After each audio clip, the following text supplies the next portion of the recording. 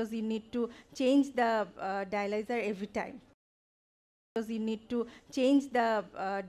every time. Peritoneal dialysis cannot be considered as a first-line treatment for AKI in most settings, but if there is unavailable hemodialysis or CRRT, peritoneal dialysis may be done, and the patient who are hemodynamically unstable, peritoneal dialysis will give a good outcome. Prevention strategy. Basically, prevention of sepsis-associated AKI is quite impossible because the patient presents already developing AKI.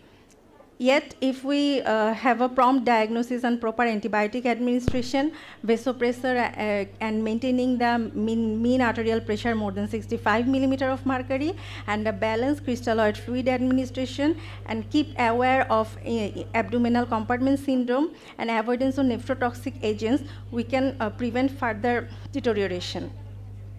And in case of the patient who are having sepsis following AKI, for them, we can take some prevention strategies, which are probiotics and short-chain fatty acid, or AST 120 administration, which causes decreased gut microbia-derived metabolites and their immunosuppressive effects.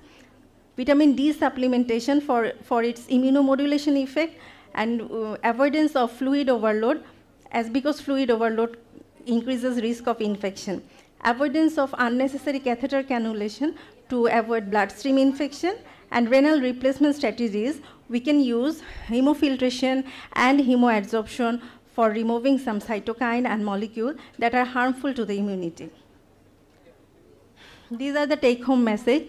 Sepsis-associated AKI is a result of a dysregulated host response to infection. The relationship between AKI and sepsis is now thought to be bidirectional. Novel biomarkers should be used in appropriate clinical context. The prevention strategies for sepsis-associated AKI are not specific, mainly focusing on the infection control and prevention for preventing the further kidney insult. And prevention strategies for sepsis following AKI are focused on probiotics, short-chain fatty acid, vitamin D supplementation, avoidance of fluid overload, and unnecessary cannulation and renal replacement strategies. Outcome of preemptive renal replacement therapy is controversial. SLADE and CRRT have the similar outcome. Peritoneal dialysis can be given where hemodialysis and CRRT is not available and patient is hemodynamically unstable. The prospect to unveil the mystery between the bidirectional pathology and improve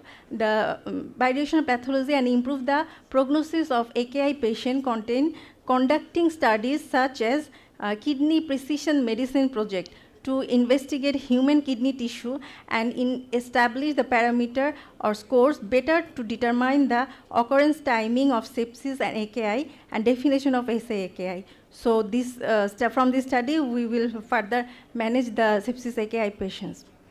Thank you so much for patience hearing.